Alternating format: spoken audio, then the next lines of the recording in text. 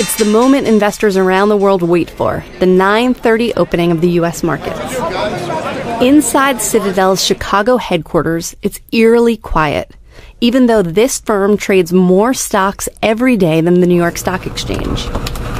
Now, 2 minutes they open, so we're about to get going here. Is there any equivalent of a bell that we're going to hear or see? I have the world clock up there. That's about it. We're just going to hear the air conditioning above us. The equivalent of the NYSE's opening bell is just this. Millions of orders that have been waiting all night for the markets to open are rapidly filled by Citadel's computer programs. How do the books look, guys? So we're pumping through a lot of volume right now. You can see how quiet it is. The phone's not even ringing. Clients are happy. If there was ever an issue, obviously you would spot it first and the phones would light up.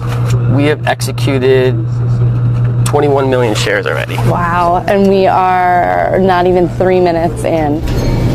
Meet the new Wall Street traders. Here, computers like these do the heavy lifting. Citadel's employees with PhDs in applied math, physics, and engineering build and refine the computer programs. And the people who manage the trading floor here mostly look for computer glitches and talk to customers. They are not making trading decisions. Those are all made by the computers. So they're not making any decisions with respect to whether an order should be filled, what price it should be filled. That's all done in an automated way. When you click send from your TD Ameritrade account, there's a good chance that Citadel's computers see it. Then they either fill your order or send it out to the Byzantine network of 13 exchanges and 20 plus dark pools to execute it.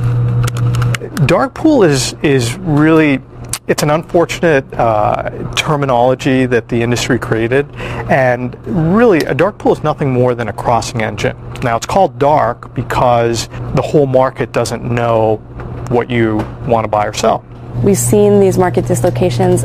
Is it fair to think of it almost as a technological arms race? Yeah, I think it's no different than any other industry. 100 years ago, there were literally hundreds of car companies across the U.S., and there was a lot of smaller companies. Over time, manufacturing became very automated. You had factories, and you had the cost of building a factory went up. We are a technology leader. We make a big investment in technology to stay cutting edge, and yes, we're constantly investing in our systems to stay at the forefront of technology.